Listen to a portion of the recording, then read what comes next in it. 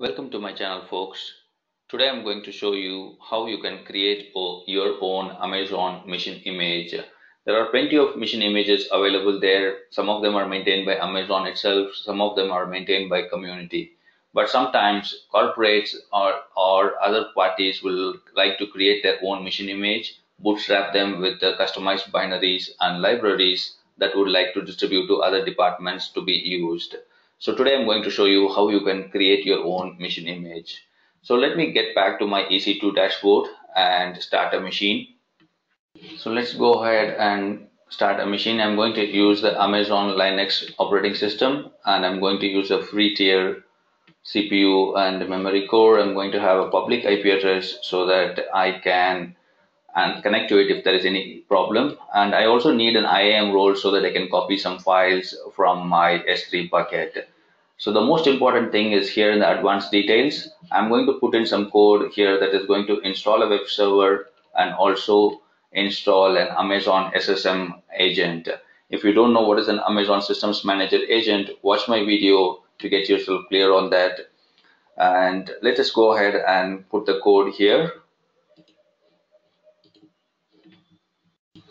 So here we have two set of commands. The first set is going to install my web server, and the second set of commands is going to install my SSM agent and make sure they start at boot time.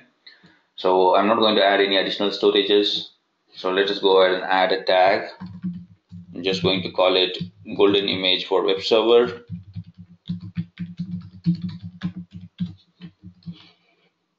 Just going to ensure that I'm going to have a public security group so that I can connect to it through port 22. If it is not there, let us go ahead and add it later. Just going to launch it.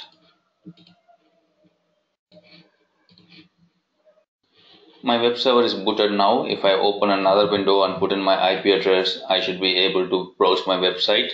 Now it's time to create our image now. So make sure that you have selected the instance from which you want to create an image. Go to Actions. Under that you'll have image and click on create image. It is going to ask you the details of your image. So I'm just going to say it is a golden image for my web server. And I'm going to ensure that there is a reboot happening so that I will have a good copy there.